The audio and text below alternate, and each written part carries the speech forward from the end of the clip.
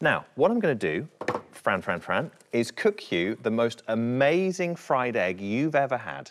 I'm going to pour some oil into there. Oil also flammable. Give that a good swirl around there, Greg. There we go. Doesn't that look lovely, Fran? Greg, would you like to put that over the flame for me and start cooking a fried egg for lovely Fran? Are you sure? Honestly, trust me, it's fine. It's fine. A little bit higher. Obviously, paper is flammable, so careful with this one. So can you hear the egg sizzling now?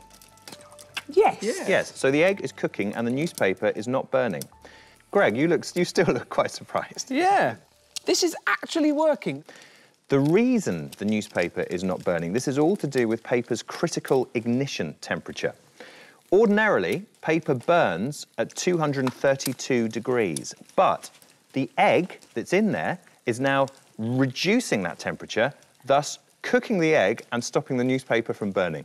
Imagine if you just moved house and you haven't got any frying pans, you can just get a coat hanger out and some newspaper and cook yourself an egg. It's brilliant. OK, I think we're about there. So, Fran... Yeah? Would you like to try it? I would like to try it, actually. Yeah, of course you would. That is good. It's good, yeah? That is really good. Right, do you want some? I'll just take the rest, to be honest. Scores? Yeah. Slightly flabbergasted Good. at that one. Really, really fun. There wasn't a massive amount of science in it, though.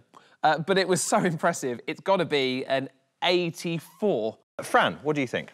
I go camping quite a bit, and I do like a good fried egg in the morning. Yes. So I quite like it, but I don't go camping with a coat hanger. Right. So, 69. I think the proof is in the pudding, and you should eat my egg.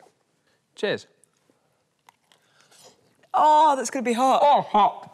Oh, hot.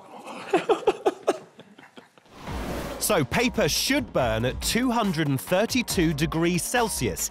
It didn't because the egg transferred heat away as it cooked. Do try this, and like me, you can fry their brains.